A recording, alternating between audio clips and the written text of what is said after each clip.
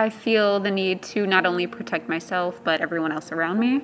I wear my mask because I care about other people's safety. I wear a mask to protect other people, really. I mean, people whose immune systems may be weaker, and myself, but other people especially. I wear a mask to protect myself and to protect others. I wear a mask because I want to do my part to protect myself and other members of my community.